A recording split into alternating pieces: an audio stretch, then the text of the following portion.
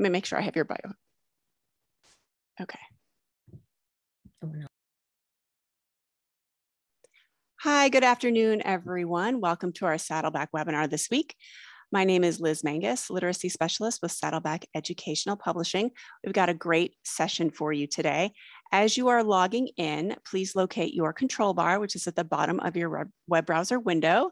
That is where you'll find the chat, the Q&A, and the live transcript options today. We have a very interactive session for you today, so please make sure that you know where that chat icon is. Now, I know our audience is so great with chatting, so I know you all know how to do this already, but just as a reminder, please make sure that you select everyone from the little drop-down menu before you hit send on your chat so that everybody who is joining us today can see your comment. If you have questions, either for Saddleback or for our presenter today, go ahead and put those in the Q&A area, and we will get to those as we can, either throughout the session or at the end of the session today. And if you would like to take advantage of subtitles, you'll want to select Live Transcript and then click on Show Subtitles, and that will turn those on for you. We'll get started right at 3 o'clock Eastern time. In the meantime, find us and follow us on Twitter. Saddleback is on Twitter, as is our presenter today, Dr. Soto. We're so excited to have her. So make sure you say hello. And if you're watching the recording, you're not on with us live today, but you're watching the recording later, please still go to Twitter. Let everybody know that you joined us today. We'd love to see that. So let's see, we've got a couple of minutes before we get started. If everybody wants to go to the chat and say hello, let us know where you are joining us from. And while we're waiting for those chats to load, we'll say hi to our presenter today, Dr. Soto. How are you? Good. How are you? How's the weather? And you're in Texas, right? I am in Texas, and it is beautiful here. It has finally turned into what we consider to be fall weather here, which is just, not scalding hot every single day. So I'm really enjoying it. It's been a long time coming. So how about you? You're in California, right? Yes, California, currently on the Central Coast. So it's a little colder than Southern California. So but it's been nice in the 60s or so. We're going to get some rain Monday and Tuesday, it looks like. And we really need, our fire, conditions. And so it'll be helpful to get a bit of rain. For sure. Lindsay says Monterey is her favorite place. Yolanda, thank you for joining us from Dallas. Let's see who else is here. We have a guest from Turkey on. Welcome. So we're officially international. Hello, San Antonio and Indiana. Felicia says hello from, not sure where she is, but all right. Sherry's here from BC in Canada. Welcome. And Corin is here from Toronto. Welcome, everybody. Hi, Carly. Carly Spina is going to join us for a webinar in January. So we're always excited to have her on. Oh, Felicia's in Spring, Texas, in Spring ISD. Welcome. That's not too far from where I am in the Austin area. Connecticut, New Mexico, Ohio. Wonderful. We're so happy to see everybody today. Thank you so much for joining us. I love the green chili, New Mexico. Yes, it's still green chili season, right? Isn't that? I know here in Texas, every October, November, all the green chili things start to appear in the grocery store shelves. So my Hatch chili salsa is waiting in the pantry right now. Too much information. Nobody needs to know what kind of salsa I have in my pantry, but now you all know. All right, enough of that. So let's officially get started for the day. Our topic is making sure that our multilingual learners are not sitting in silence, right? We want to work on those Oracy strategies. And Dr. Soto is going to talk to us all about that, the how, the why, and why it is so important. So we're thrilled to have her here today. If you don't know her, I will read a little bit of her bio just to give you a picture of who she is. So she is Professor of Education and Director of Graduate Programs at Whittier College, where she specializes in language acquisition, systemic reform for English language learners, and urban education. She began her career in the Los Angeles Unified School District, where she taught English and English language development. She also served LAUSD as a literacy coach, as well as a district office and county office administrator. She has authored and co-authored 12 books, including ELL Shadowing as a Catalyst for Change, a bestseller that was recognized by Education Trust West as a promising practice for English language learners in 2018. She's also the executive director of the Institute for Culturally and Linguistically Responsive Teaching at Whittier College, whose mission it is to promote relevant research and develop academic resources for English language learners and standard English learners via linguistically and culturally responsive teaching practices. Thank you, very qualified to speak on this topic. We're thrilled to have you. I'm going to let you take it from here. I'm just going to turn off my camera and microphone and I'll be able to pop right back in whenever you need me. Okay. All Thank right. you. Thank you, Liz, for that introduction. And thank you all for being here. I guess a more personal bio, what I'd like you to know about me is that I'm a former second language learner myself. My first language was Spanish. I'm of Costa Rican descent. My mother immigrated to this country when she was 9 and really struggled to acquire English at a rate that a rate that she should have been able to. And so she became her own advocate.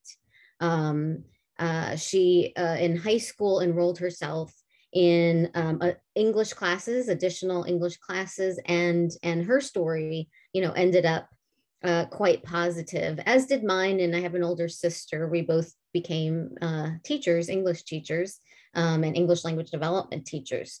And so, but we know that a lot of the inequities that my mother experienced continue to exist, unfortunately, for multilingual learners and our English learners. You'll notice that the second edition, this presentation is based on the second edition of the English Learner Shadowing book, and it's called Shadowing Multilingual Learners. At the end of the presentation today, I'll be giving you a code for 20% off of this book if you're interested. So I will be, I'm going to start by sort of unpacking. Typically a shadowing professional development series is a 3-day series. And obviously we're kind of encapsulating this into 1 hour. So on day 1, we typically unpack the shadowing, how to shadow, an introduction to English learners, the importance of listening and speaking. So the whole shadowing experience is about oracy, as was explained in the introduction. But we know that listening and speaking are 2 of the most underdeveloped domains of language, and that they're scaffolds for our English learners for reading and writing. And that's part of what I'll be unpacking today. On day 1, there's a bit of how to shadow. And each day we work on an oracy strategy, an academic language development strategy. So day 1, Think, Pair, Share 2.0. Today we'll be unpacking that as well. Day 2 is Freyer model. Day 3, we move into reciprocal teaching. And I saw in the chat box a bit of about how writing, right, speaking can lead to writing or be a scaffold for that. And I'll also be addressing that. If you are interested in the professional development that goes along with the book, at the end of this session, I will also provide my email so that you can contact me that way.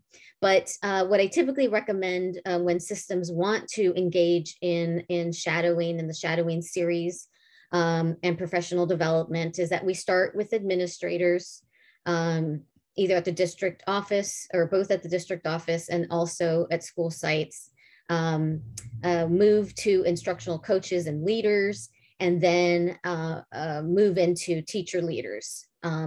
But today's presentation will be very much interactive, as Liz suggested, and we'll be modeling Oracy, an Oracy strategy that you can use in your classroom tomorrow. And that's what I call the Think, Pair, Share 2.0, or the Think, Pair, Share on steroids. So what we know, I've been shadowing since 2003, and shadowing started in the Los Angeles Unified School District. And what we know, what I know from these shadowing projects is that, and this is actually a Wordle, right, that came from a shadowing project in Sonoma County Office of Education. We know that our multilingual learners, our English learners, when there is little talk in the classroom setting, it can be a cold atmosphere for them. It could be a frustrating situation that they might be, that they're oftentimes confused, they're stressed out in classrooms that are silent. And so the whole point of shadowing is, how do we disrupt that silence? How do we undo that silence? And how do we do that systemically? And as I suggested, the focus is really these two underdeveloped domains of language, speaking and listening. Speaking is a scaffold for writing. It's a mental outline for the writing process. So when we allow our multilingual learners to speak in the classroom setting, we are not doing so in vain. We know that it takes time, it takes organization to set up, right, what we call productive speaking opportunities. But right, the outcome is well worth it. And similarly, listening is a scaffold for reading. And I'm going to have a listening activity that we will engage in during our 1 hour together as well. So we'll be practicing both speaking and listening. This is the actual shadowing protocol form. What we do when we shadow is we go into classrooms and we take a look at what I call a day in the life of an English learner. And at every 5-minute interval, the top of every 5-minute interval, we are tracking and coding the speaking and listening experiences of that one multilingual learner that we are shadowing. I'm not going to go into how to use the protocol too much. I want to focus more on the Oracy strategies, but I wanted you to see what this looked like. And at the end of today's presentation, I'll be showing you how to shadow in a virtual setting using videos as well. So I love this quote by Deborah Meyer, and it's a good reminder for me and for us all as educators that teaching is listening and learning is talking. And this takes a bit of kind of unpacking, right, this quote, because we tend to think, and notice here I have a chat box question, so go ahead and think about and unpack this quote. What does this quote mean to you? How is teaching about listening and learning about talking?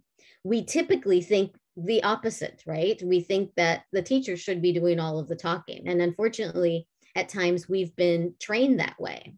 But I'm seeing if the one doing the talking is the one doing the learning, why do teachers, right, talk so much? And it is a good, right, self-reflective question. And Deborah Meyer reminds us that, in fact, it should be the inverse, right? Shadowing, what shadowing always reminds me is the person doing the most talking is doing the most learning. And that doesn't mean that as the teacher, I shouldn't be talking. I'm talking right now, right? But it means that there needs to be this constant exchange between teacher and student, right? Where the teacher is constantly gradually releasing responsibility for classroom talk with our students. And so I'm seeing teaching is receptive while learning is more pupil centered. As teachers, we need to listen to see what the students know and need. Students need to talk and show what they know and need. And yes, right, when we stop and listen to student conversations and we listen carefully, they tell us, right, what they need next. It's an informal assessment, right? It's a formative assessment. Talking can really clarify your learning. Yes, when you know something well, right, we've all heard you're able to explain it, right? And so making sure part of what today's presentation is going to be about is how do we gradually release this responsibility often, right? Most of us can only listen for as old as we are. I'm going to suggest that we shouldn't expect that even, that we should listen, not require our students to listen for any more than 10 to 15 minute segments of time. And we know with primary students, that's even less, right? Where we would have to stop much more often. The shadowing experience is based on the work of Pauline Gibbons, who wrote a book called Scaffolding Language, Scaffolding Learning. And she reminds us that there are many benefits to having our English learners speak in the classroom setting. First, that they hear more language. They hear more language from a variety of sources, right? Not just the teacher. They speak more language. Oftentimes when students are in smaller groups or in pairs, they find that to be sort of a safer place, right? To take language risks. They understand more language. Typically students understand each other much more, right? When they are in these smaller groups or pairs. They're willing to ask more questions. And they're just overall more comfortable about speaking when they are in these productive either group work settings or pair configurations. What other, so our next chat box response is, or question is, what other benefits can you think of to having students speak in the classroom setting? And I'm taking a look at some other responses from our last chat box question. Have sentence stems, and we're going to talk today about, right, how sentence frames can really build confidence, student confidence. And actually Liz and I are going to model that here in a bit. Increase confidence and connections, definitely, right? That our students sometimes, right, with the whole group, they will perhaps not want to share. But when they have shared in this safe space, right, this little community, either a small group community or in a pair, they're much more willing to share with the whole group. Structured visuals with vocabulary and exit slips, creating a classroom culture, yes, where they are comfortable to make mistakes. So right, where, oh, and I see below that, ways to correct pronunciation in a safe place and in a safe way, right? So that we're not overly, we know that if we overly correct, that actually shuts language down. And so we want to do that in a very careful way. So having norms for classroom talk is really helpful. So lots of great ideas coming in. And I see Debbie Zakarian, one of my co-authors, Corwin and Norton co-authors here. So hello to you. Another quote that I love to use and that I added to the second edition of the Shadowing Multilingual Learners, that reading and writing float on a sea of talk, right? Another powerful quote that we kind of have to, right, digest a bit and unpack. And so in the chat box, how does this quote impact your teaching, or how could it? So right, just the nature of the interconnectedness of the domains of language, as I suggested earlier, right? Reading and writing really benefit, right? Our students will benefit from being able to speak and think through, right, an idea before they are required to write about it. Talk, read, talk, write. Yes, talk is the scaffold for reading and writing, to organize ideas and to experiment with ideas. Again, that mental outline, right? Speaking is the mental outline for the writing process. The command of vocabulary in speaking affects our reading and writing of the same vocabulary. And that's where, right, oftentimes we should be reading the types of the genres that we might have to write, you know, in. Love this one. Without speaking skills, you don't really have a foundation for reading and writing. Yes. And so the importance of, especially when there are cognitively and linguistically demanding items, right, that we are teaching, or content that we're teaching, that we really want to give our students an opportunity to sit and make personal meaning, right? To think through, and not just their first thoughts, right, but their best thoughts. And think about our English learners who are doing double the work of perhaps translating, right? Information from the primary language, which is a resource and should be used, right, to get to English and academic English. Listening, similarly, is a scaffold for reading. So if I can listen to my partner, and Liz and I are going to actually practice this here in a second, if I can listen to my partner and paraphrase what my partner has said, it's actually a similar process with reading comprehension when I am asked to summarize text. And so our students need to be given opportunities to actively listen to information. Again, the work of Pauline Gibbons reminding us that listening should be primarily a thinking process. It's not just about sound discrimination, right? Listening to individual sounds. And so listening is similar to reading in that when we read, we can decode, right? And then we can also on the other end comprehend. And similarly, when we ask students to listen to information, we should be really explicit and clear about what we're having them listen for. So are we having them listen for specific information, which would be more like decoding? Or are we asking them to listen for overall meaning, which mirrors sort of the comprehension end of the reading process? So being really explicit and clear, right? We typically aren't explicit and clear about listening until our students get in trouble for not listening, right? And what we have here is Noonan's work on the different quadrants and ways to listen. We can listen socially, we can listen academically, we can listen in a two-way setting, which is a lot easier because I can ask for clarification, right? Or we can listen in a one-way setting, which is more like a lecture. This is typically more difficult, right? The academic one-way type of listening is actually the most rigorous.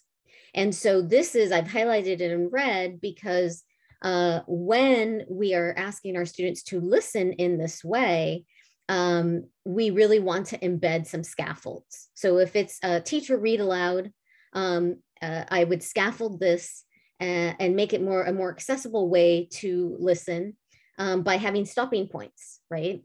Or letting students know, as I am engaging in this read aloud, I'd like you to listen for keywords, perhaps, or listen for pleasure, right? And so being really explicit and clear, and then you can see here that I'm going to have a listening experience for you all here. I'm going to have you listen to a video, and it's called The Coronavirus Diaries. And as you listen, I'd like you to listen for insights from these students. These are high school students at the start of the pandemic, and they are telling us, right, how they are experiencing the pandemic at the start of the pandemic. And this is from a Scholastic video, a Scholastic article, and there's a video embedded. And it's actually, think about as well as you listen to this, an activity that you might want to embed in your own classroom, right? That helps students sort of unpack the coronavirus or the pandemic, but then also write their own experiences in an SEL fashion. So you're listening for insights from these students. How are they similar to yours? My name is Jonathan Carroll Madden. I'm a senior at Ballard High School. My name is Haley Bruner. I'm 17. My name is Maymay Shu. I'm 18 years old. Hi, my name is Delaney Nelson. I'm 17 years old. I'm a junior at Nashua High School South from Nashua, New Hampshire, and this is my coronavirus diary. The beginning of the quarantine was a horror movie. It just felt so weird. My mom is an emergency room nurse and my dad is a firefighter. I mean, I've always been aware of the risk that my parents are at versus people who work an office job, but I think this has made it much, much more real. The timing for this virus has been awful. My biggest worry is about when will life go back to normal. You know, I've been texting this one friend every day because I'm really, really worried about him. We're really worried about the health of our employees and the health of our customers, but also just like not spreading the virus. Personally, I think it's too soon to reopen. I've always considered myself a pretty dedicated student, but I think it's tough for anyone to just have that amount of like intrinsic motivation to just finish all your schoolwork with no one else there. I'm going to Harvard College next fall. What if we have to have Zoom Harvard? We ought to be really grateful for the essential workers in our lives. I just hope that this isn't happening in vain and that something will come from it. Okay, so that is, again, that resource is included in the PowerPoint, but it is a scholastic, it's actually not just a video, but there are a series of diaries that each of those students have collected or did collect at the top of the pandemic. And so I think a nice exercise, right, for your own students to complete the social and emotional impact of the pandemic, helping our students to process that, right? While they're also working on, notice that the way I used this particular video was I asked you specifically to listen for insights that this video might give you about your own students. So if you would type that or type your response in the chat box, what insights did these students give you about, right, what your students might have gone through at the start of the pandemic, but even right coming back now? Things are still not normal. And so it's hard to be motivated, right? Thank you, Karen. The one young lady talking about, no matter how strong of a student I am, it's really hard to be motivated on my own, right? To do that on my own. They share the same fears and uncertainties with the virus. Some may catch the virus. And then thinking about, right, some students' family members, right? Multiple family members who have, they've lost family members. They're worried about uncertainties, concern about parents, concern about family and friends. They lack interaction and contact with peers. And so, reminding us, the shadowing experience is all about listening to student voices, right? Observing our English learners and learning from them. And so here is yet another way, right, to do this. And let me move this over real quick. Okay. And so up to this point, notice that was a listening activity, right? That I used that video to have you really listen for insights that your own students might have coming back to school now. And I mentioned earlier that most of us can only listen for as old as we are.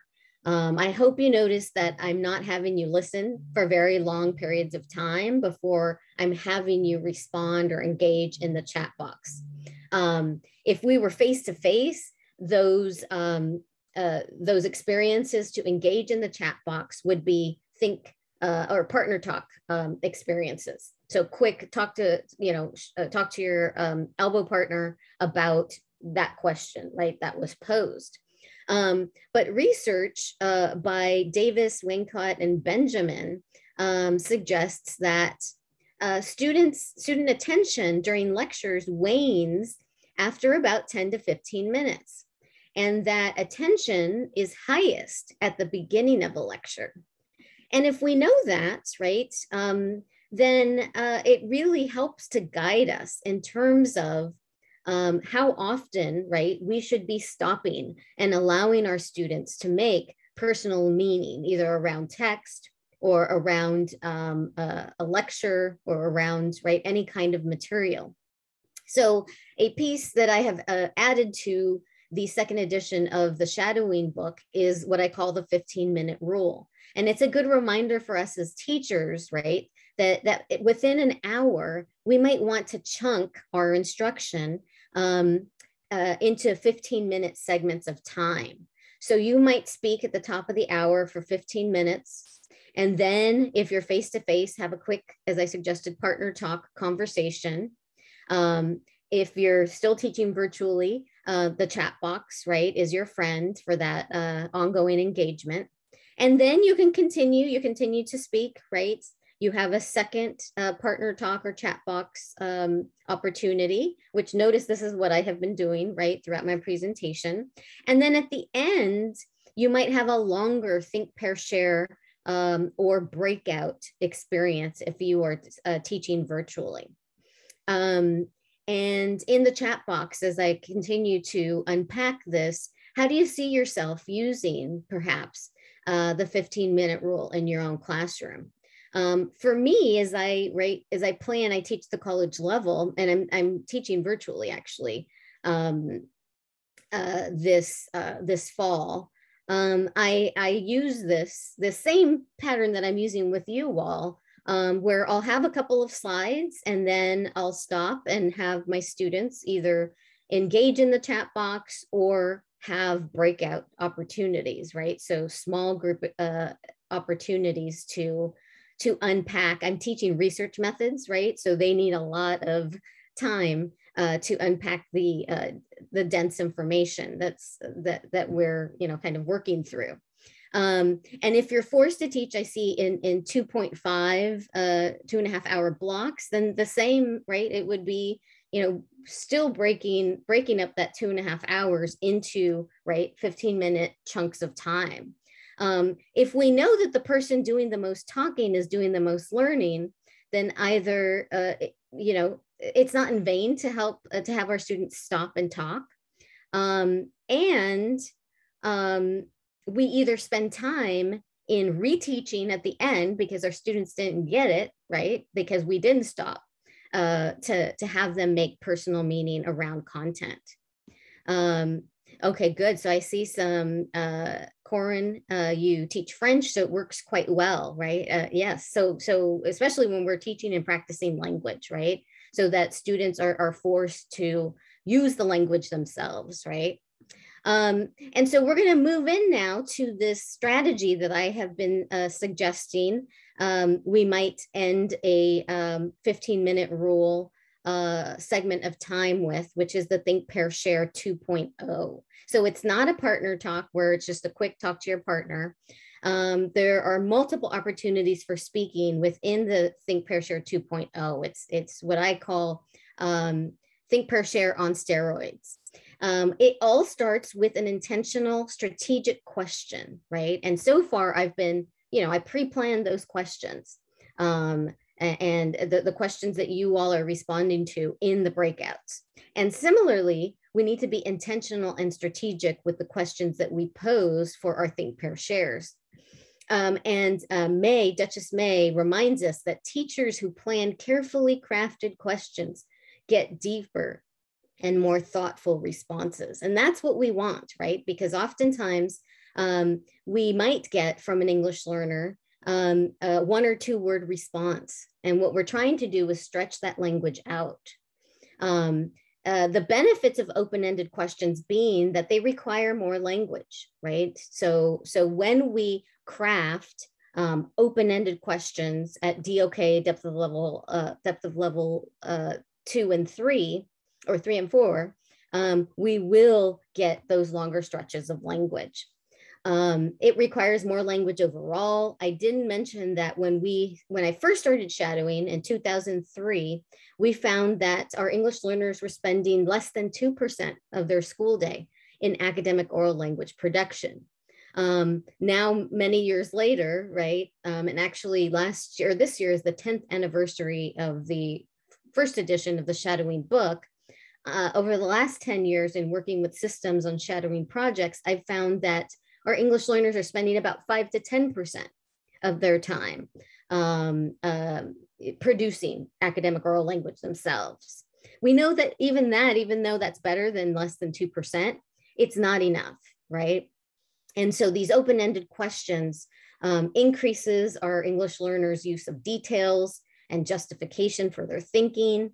And it allows them to enter into conversations on their own terms, especially when we're really thoughtful and strategic about the prompt. And so I suggested that we want to focus on strategic thinking and extended thinking with our depth of knowledge questioning. These tasks allow our students to have multiple valid responses, right? Not just one possible answer. And that, again, we're stretching that language out. They're justifying their choices and their responses. And then at the depth of knowledge level 4, our English learners are asked to synthesize information to multiple sources, right? And transferring knowledge. And so that's the power of really pre-planning those open-ended questions intentionally ahead of time. The Think, Pair, Share 2.0 it looks like this. This is the graphic organizer, and you have received this along with the PowerPoint. It begins with, right, we have this column that has an open-ended question section. Our open-ended questions, as we intentionally and strategically develop them, should be connected to our lesson objectives, our standards, our assessments, whatever it is that you want students to be able to retain and recall. That's what you want them to talk about, right? Under what I thought, this is some think time. Many times we ask our students to respond cold, right? Without giving them some time to think and to bring forth their best thoughts. And so here we are giving that think time, but we're also providing a sentence frame. And actually, Liz and I in a second here are gonna model this whole process. Once students think through their ideas, they then share it with their partner. We also want to have intentional pairing, right? We want an English learner to be paired with a linguistic model and not a model that is too beyond, right, their own ZPD, their zone of proximal development. We want them to be challenged, but we don't want the other person to take over the conversation. We then have our English learner would listen to their partner and paraphrase their partner's response. Not parrot it, but paraphrase it. And then finally, there's a second opportunity for speaking. Students would synthesize their ideas in order to determine what they want to share with the whole class. And so with that, Liz and I are going to model this process so that you see how you can implement it into your own classroom.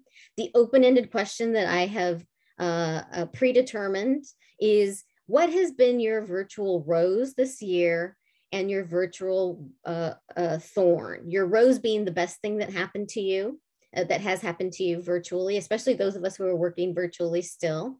If you are face-to-face, please think about what has been the best thing that has happened to you coming back face-to-face.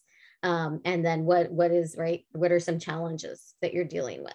So Liz is thinking about her response. When she's ready to respond, she's going to use one of the expressing an opinion frames. So I think, or I believe that. My job is to actively listen to my partner. So this is an opportunity for me to practice my active listening skills.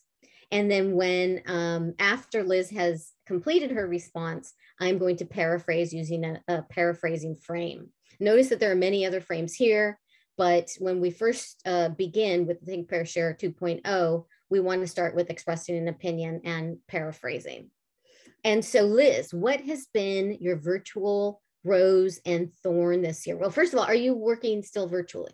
Yes, I am. Okay, so this works. Okay, so what has been your virtual rose and your virtual thorn?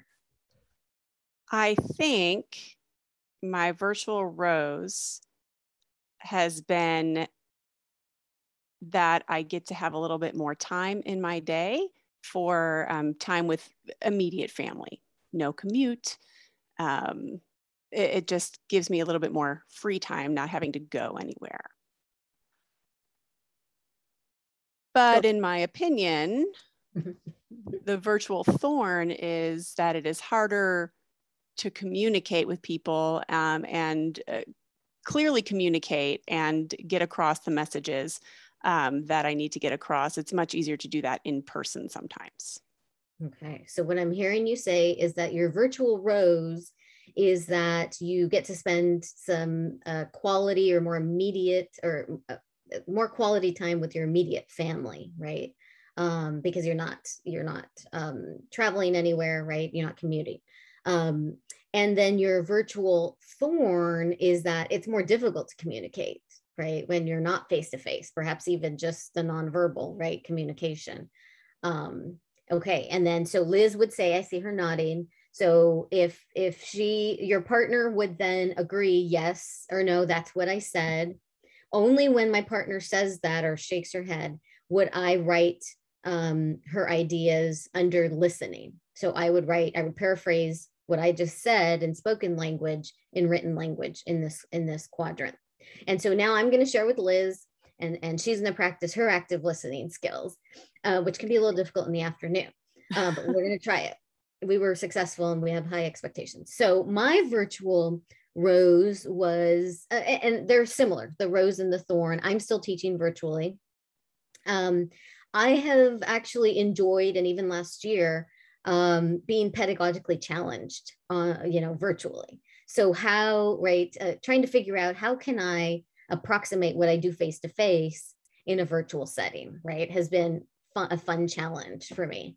And then my thorn is that sometimes those things that I'm trying don't quite work, right? And so it's kind of the same thing, but both the positive and negative sides of it. Okay, so what I heard you say is that your virtual rose is that it has been fun sometimes trying to figure out the puzzle of how to try to teach virtually, that you see that as a challenge that is fun to rise to that challenge. But the thorn is sometimes it doesn't always work, and then you go back to square one and try something new. So that kind of trial and error process can set you back.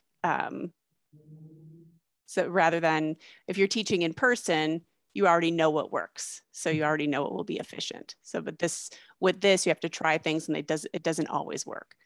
Mm-hmm. Nice. Okay. Yes. And I agree. So then Liz would go ahead and write down my response under what my partner thought. We could use, your English learners would use the frames to not only for spoken language, but also for written language to begin a syntactically appropriate sentence.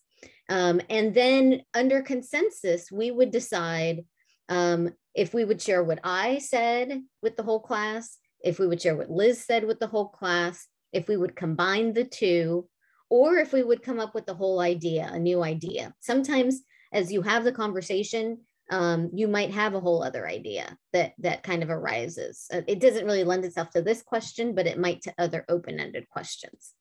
So that is the Think, Pair, Share. Thank you, Liz. You're welcome. That is the Think, Pair, Share 2.0. And you do have, I noticed somebody asked about the PowerPoint, and you do have the PowerPoint link. The link was just, thank you. Thank you, Tom, for asking that, and the Saddleback team. These are the 4 options that I just noted. So what we share out with the whole class can be what I said, what my partner Liz said, a combination if we had very similar ideas. Each of these takes a bit of a mini lesson, especially showing students how to put those 2 ideas together. And then again, the goal is eventually that students would produce a whole new idea from a conversation, and that it wouldn't just be kind of parroting what your partner said. So that is the first strategy in the shadowing series. Again, and in the shadowing book that is outlined in chapter 10, the Oracy strategies are all in chapter 10 of the book. And the whole purpose of the shadowing training is to take a look at a day in the life of an English learner. This is an ethnographic research method where we go into classrooms to monitor the academic oral language output and the listening experiences that each of us would represent one English learner for 2 hours. We would observe them for 2 hours. And this helps us to get a glimpse of the levels of productive speech and active listening that occur in K through 12 classrooms. I suggested that at the beginning in 2003, when I first started shadowing, the rates were at about less than 2% of an English learner's day was spent in academic oral language production. Now, when systems have done some work in this area with like Kagan, right, or other Kate Kinsella's work, that now I'm seeing about 5 to 10%. What's really helpful about the shadowing tool and process is that, and I've had several districts that I've worked with, Anaheim Union High School District actually set a district-wide goal for academic oral language production for all of their students. And they set it pre-pandemic, it was 30%. Their goal was to get all of their students speaking 30% of the school day. And that's in fact what Pauline Gibbons recommends in her book. The objective of shadowing is to open our eyes, to be self-reflective about our own practices and not to point fingers at anybody. We want to recognize how the presence and absence of productive speech and listening affects student learning, right? Students who aren't speaking or are required to speak as often in the classroom setting are less engaged, right? And so it really helps with the engagement process as well. It serves as a shared second language experience for schools, for districts, and for county offices, and then a bridge of those research-based strategies, right? So the Think, Pair, Share 2.0 being one of those Oracy strategies that really can help our students to be required to speak in the classroom setting. I mentioned this quote, right, by this LAUSD teacher. She said, the person talking the most is the person who's learning the most. And she realized, I'm doing the most talking in my classroom. And so again, that self-reflective process that our teachers should be engaged in. And so I see, so shadowing is a scientific method. It's not a practice. No, it's a practice for teachers, and ethnographic research is a research method that teachers can do and be embedded in their own classrooms. So during our virtual teaching time, many teachers chose to record themselves on Zoom and then use the tool afterwards. Face-to-face shadowing, standard or traditional shadowing, you would be conducting the shadowing project in somebody else's classroom. So you are going in, observing an English learner in another classroom. And remember, we're not observing the teacher, we're observing the student and learning from the student, right? What we might need to do to change our own instructional practices in our classroom with our own English learners. This is a quote from Sandra Cisneros, her memoir, A House of My Own. She says, at home I was fine, but at school I never opened my mouth, except when the teacher called on me. I didn't like school because all they saw was the outside of me. And this was when I came across this quote and read her memoir, I realized that, right, she's such a prolific, right, author and writer.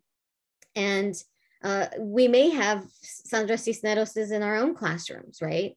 And because we don't take the time to ask them to, bring forth their ideas, we may not, understand their gifts. And so a reminder to, right, have our English learners and all of our students speaking more often in the classroom setting. And so in the chat box, what are you hearing is the purpose of shadowing? And what is the possible impact that you see it having? And I'm glad that Corinne, you asked about, right, the scientific method, and that it's a tool that all educators should be able to use, right, to be able to, so maybe aligned with action research, right, because it can be done in your own classrooms. And virtual shadowing options. So I just shared how you can shadow, right, with a sub going into somebody else's classroom. You can record your own lesson. Many teachers last year recorded themselves on Zoom, and that's kind of the helpful part of Zoom. And then they found an English learner, and then monitored, right? Their academic oral language production at every 5-minute interval. You can shadow in a breakout, somebody else's breakout session, or shadow using Jeff Swear's videos. And so I want to show you how to do that. I want to show you those videos so that if you're interested in exploring the shadowing process, you can do that. And so what's really nice about Jeff Swear's videos is he has a series of videos at different grade levels. And I'll go back there. So different videos at different grade levels, different content areas. And they're all exemplary practices, right, across content areas. So students talking about math topics or science or language arts. And what you would do if you shadow using these videos, there are 9 videos. Each video is only 3 minutes long. So you would take down what the student is saying at the beginning of the video and then at the end of the video. So let me show you a quick snippet of this conversation. What do you think is an important theme in this book? So what do you think is an important theme of this book? And so what we would do then is we would transfer that conversation onto the shadowing form. And I'll show you that here. Okay. So here's the shadowing form. Here's the shadowing form populated with the conversation that you just heard. So what happened at the start of the video? What do you think an important theme of the book is? The student ends up responding, the partner ends up responding. An important theme is real courage. And then we would code in between. So here it would be coding student to student talk. I would then also code at the end of the video. Typically with shadowing face-to-face, you would code what you saw at the start of the 5-minute interval. Here with the videos, you would take down what happens at the beginning of the video and at the end of the video. So that you get kind of a full sense of the conversation. A part of the shadowing process, especially when you shadow face-to-face, is obtaining the most information that you can about the English learner that you're shadowing. So first name, date of birth, date of entry in US, date of entry in the district, and then test results. So this is our language assessment in California. This is our content assessment in California, grades, GPA, unit assessment data. And looking for strengths first, right? You are collecting data, observational data about your English learner when you go into the classroom. But we also want to see, right, what are some patterns over 3 years? How have our English learners been progressing over time? The English learner that I'm going to shadow. And so just to close this piece, some do's and don'ts for shadowing. Do shadow at the school level of your assignment. What that means is if you're an elementary teacher, primary teacher in particular, go into a primary classroom or watch primary videos. Do become familiar with the form. And if again, I'm going to give you a code if you'd like to purchase the book. But I will also, Liz, I don't know if I sent you the article, shadowing article. And if I didn't, I will follow up with an article that you can read more about the shadowing process itself. Do maintain focus on the student. Remember that we're not shadowing the teacher or we're not shadowing other students. We're only shadowing that one English learner. If you're going into somebody else's classroom to shadow them, don't ask for a boutique assignment. What that means is, you want to see natural practice, right? You don't want to change the phenomenon any more than usual by having you come into a classroom. Don't ask the student any formal questions. We don't want the student to know that we're shadowing them because we know that students will begin to change, right, their practices. We typically also don't tell the teacher exactly who is being shadowed, because that also, if I know that you're shadowing Josue, then I might start, overly calling on Josue. And we want to see, right, just the natural phenomenon. And then don't share evaluative statements about the teacher or the class. So if you shadow in somebody else's classroom, a colleague's classroom, I usually say, thank you for letting me into your classroom. But I don't say good job, because even good job is evaluative, right? And we're not evaluating teachers with the shadowing process. We're learning from student voices, right? Just like we did with that video, the coronavirus diaries. And with that, here is the link to the Corwin website if you'd like to purchase the book. There's a 20% discount. The code is webinars in all caps for 20% off of that book if you're interested. Thank you, Liz. I see I want to take a couple of the chat box responses before I hand it back over to Liz.